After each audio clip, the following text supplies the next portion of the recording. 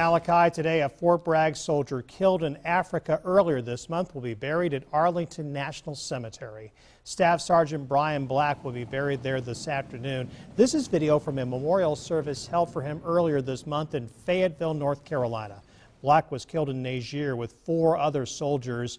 Military officials say his unit was ambushed by fighters affiliated with ISIS. 2 Navy SEALs are now being investigated into the death of another Fort Bragg soldier found dead in June. Staff Sergeant Logan Melgar's body was found at a U.S. government compound in Mali, Africa. The military says he was choked to death. Melgar was part of the same group of Fort Bragg soldiers who were ambushed in Niger. Military officials say the 2 Navy SEALs under investigation may have been involved in an altercation with Melgar. So far, no charges have been filed.